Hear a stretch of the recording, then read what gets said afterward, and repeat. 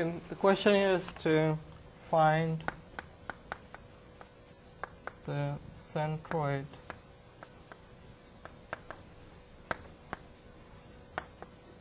of the shaded area. So you have two curves. You have one curve which goes here, and the equation for that is given by y equals to kx squared.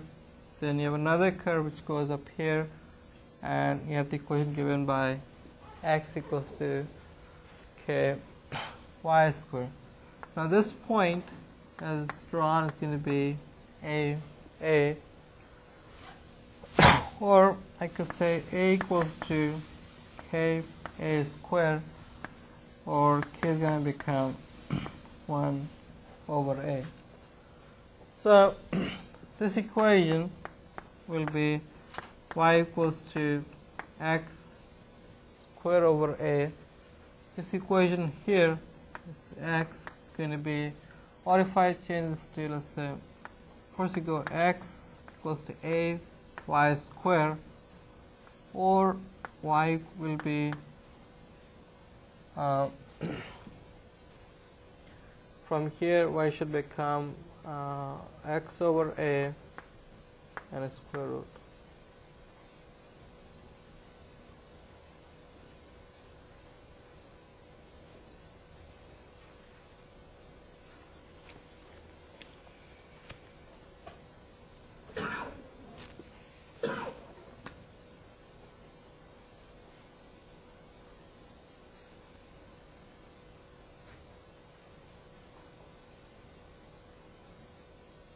So in here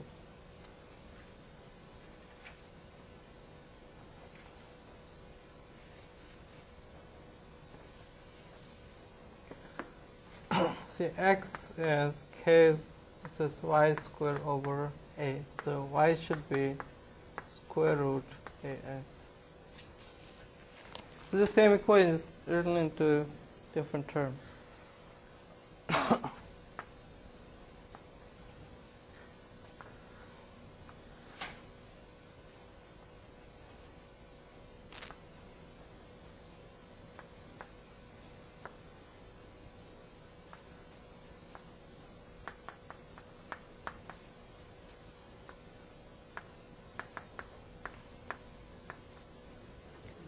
It's the same diagram redrawn.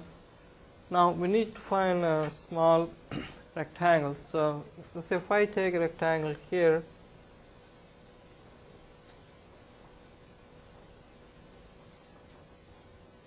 and suppose this rectangle is at a distance of x, actually, so taking like this.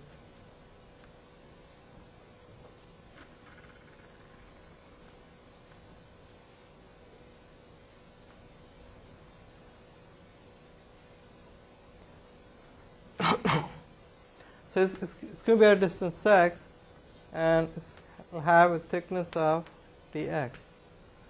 And then the first place where it cuts the bottom curve, we're going to take this distance, and let's say that distance is y1. Then the place it meets the second curve, we take that distance, and let's call that distance as y2.